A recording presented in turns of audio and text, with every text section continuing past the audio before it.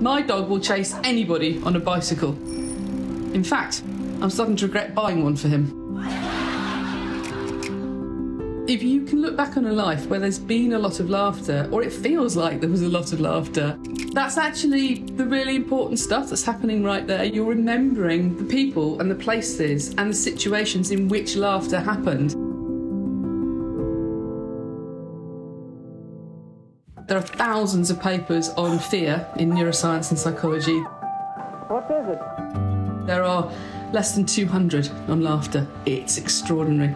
We think it's about comedy and humour, but actually it's an incredibly nuanced and complex social, emotional tool. It's universally recognised. It's one of the more important emotions that we use in social interactions to actually manage the emotional tone of an interaction with somebody. I'm the director at the Institute of Cognitive Neuroscience at University College London.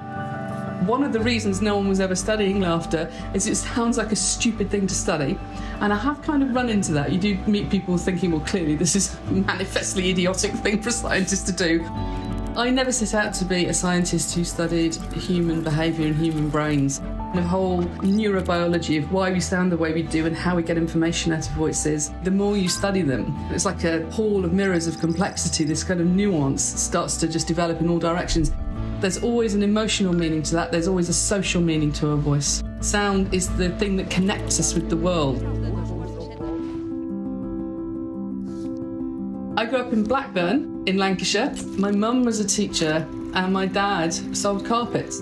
My father was very good at setting up immediate relationships with people and sort of getting the old chat going. He was funny and he could make them laugh. There's a sort of beauty and a power to it.